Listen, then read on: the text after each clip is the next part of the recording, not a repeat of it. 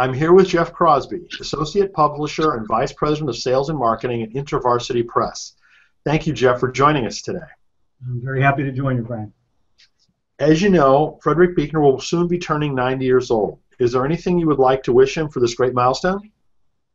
I think, Fred, I would love to wish you many more years of great reading of books and warm and rich time with family and friends, whether in Florida or in New England, wherever you are.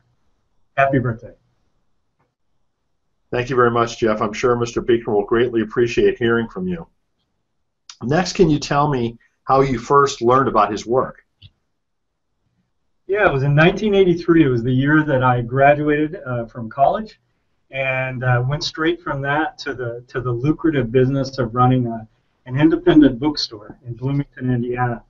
And as part of my training for that, running that bookstore, I went down to Dallas, Texas, and spent some time with a bookseller named Chuck Schechner. And Chuck walked me over to the shelf, and he said, "Jeff, this is a book you need to read." And it was Wishful Thinking. I had been published 10 years before, but Chuck said, "If you've not read Buechner, you need to read Buechner." I bought the book. I took it on the flight home with me from Dallas back to Indianapolis Airport. I read it on the flight, and I was just blown away by these short, pithy, alphabetical essays on things like vocation and incarnation and grace and guilt, and I was hooked. I subsequently got on the Ingram Book Company microfiche in those days, not the website, and ordered everything Fred had written backward and forward from that moment in 1973. And my reading list for the next year or so was set with what I had right there. So I owe a debt of gratitude to a bookseller who put a book by someone I'd never heard of in my hands, and the rest, as they say, is history. That's really a great story. Thank you, Jeff. What would you say most attracts you to Mr. Buechner's writing? I think it's the utter honesty of his books, whether it's fiction or nonfiction. I think his books are real. They're not make-believe. Even the novels aren't. They're so steeped in an authentic vision for humanity, for God, for faith, for the absence of God, the absence of faith, failure, and more. It's just that richness, authenticity, that a lot of books that I encounter, I think, sort of, what planet are you living on to be able to express things in this way? But with Fred, I think it's that honesty, that authenticity. And I think it's no less true for something like Sacred Journey than for Wizard's Tide or the Bev novels. Regardless of which of his forms you're talking about, I think it's that honesty. But the other thing is the artfulness of the craft of writing, that you can tell the Fred is someone, all the way back to that earliest novel that he won all the accolades for, straight up until the more recent things he's done, that he cares about the craft of writing, and so I think that has also been a draw for me.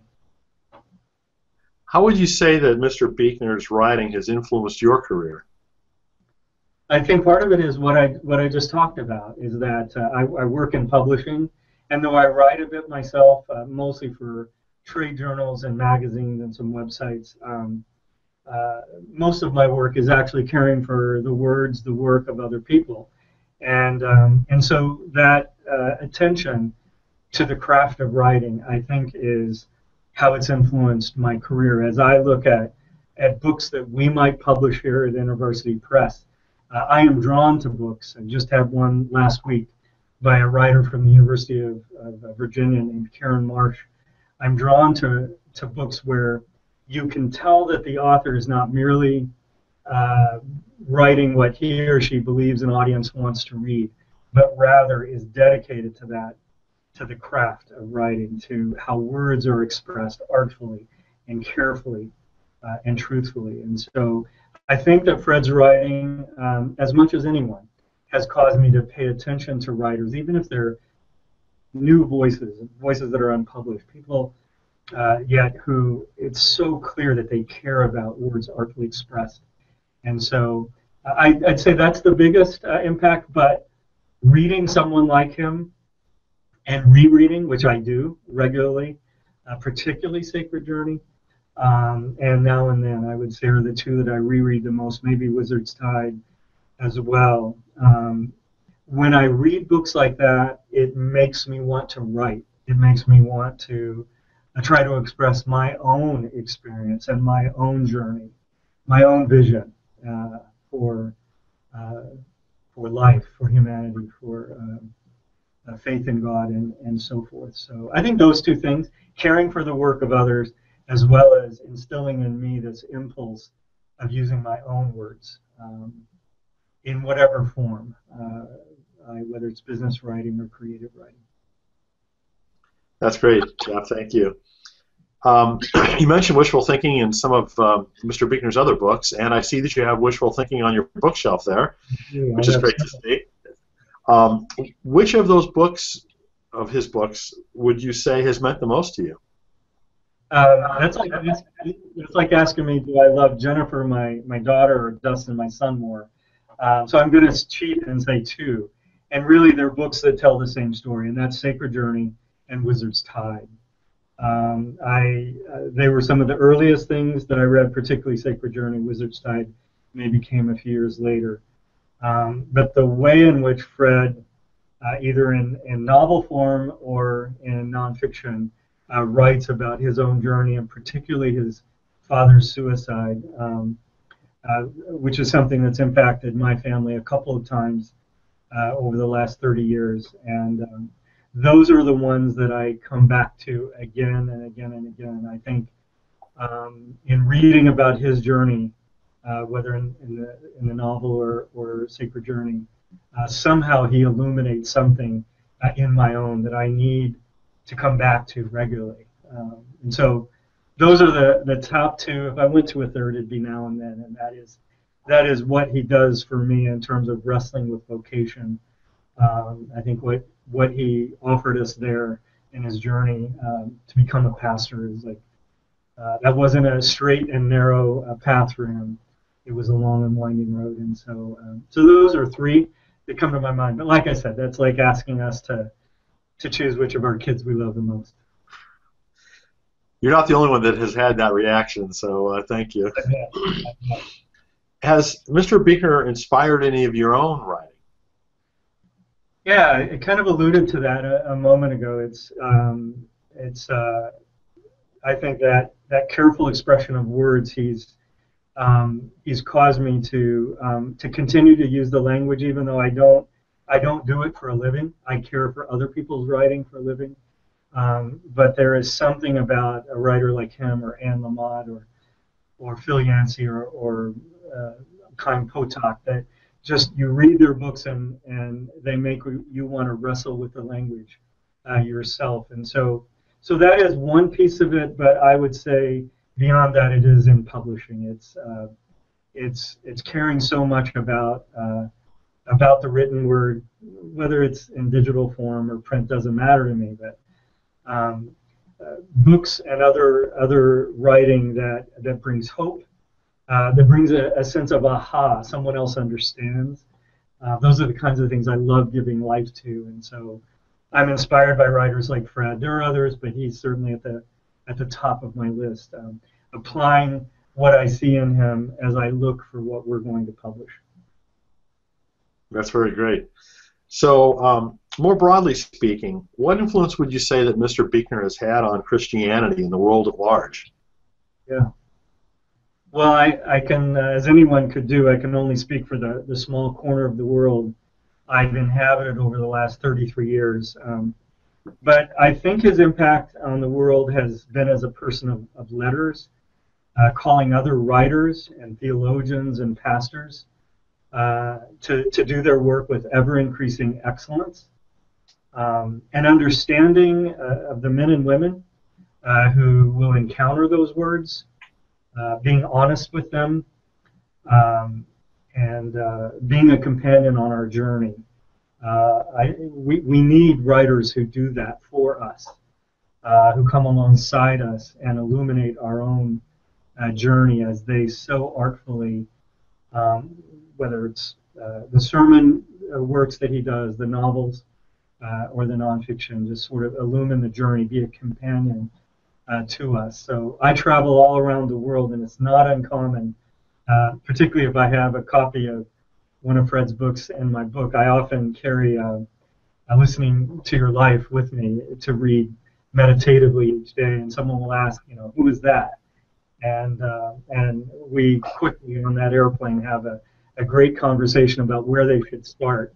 And I wonder how many of those people have, gone off to their booksellers or to their version of Amazon, Australia, New Zealand, or South Africa, and pick him up. So I think it's that companionship on the journey. He has a unique way of doing that that I just think few other writers, at least of my time, have done. And I'm sure as we go back in the centuries, we could find others.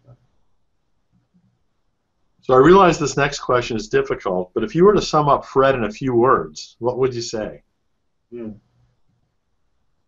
I think of 5. Wise. Fred Buechner is an incredibly wise person.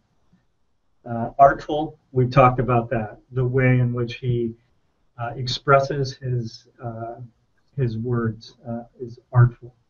I think he's generous. Long before terms like generous orthodoxy or things like that were bandied about in religion circles, Fred was a person of great generosity to people, whether it was teaching at Yale Divinity School or just down the road from me at the Wheaton College in Illinois, as he talked about his students there. So wise, artful, generous, real. I've talked about that. So honest, not sugarcoating anything, whether it's the struggles that his daughter had that he writes about in Telling Secrets, or wrestling with doubt and other things. He is a person of real, authentic expressions. And last, and this comes about perhaps from the one encounter I had with him at Calvin College in person, is kind. I watched how he interacted with people who were kind of lining up in the aisleway to speak with him, and the kindness with which he listened to them and spoke to them was quite refreshing for a person of his stature to have behaved in that manner. And I just I stepped back and I watched that, and I thought, I am so glad that I just saw that. So wise, artful, generous, real, and kind. But I could go on if we had more time. So before we finish, is there anything else that you'd like to say? I just, I hope that, whoever is watching or listening to these recordings that you're doing, mine and others that I know you're lining up, I hope that those who listen will go out and pick up a Fred Buechner book that they've not encountered before and engage with it and be impacted and then tell other people about it.